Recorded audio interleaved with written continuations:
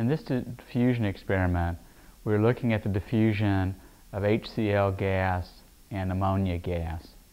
We have concentrated solutions of HCl and ammonia on the cotton in the tube. The HCl and the ammonia escape from the solution. The gas travels down the tube.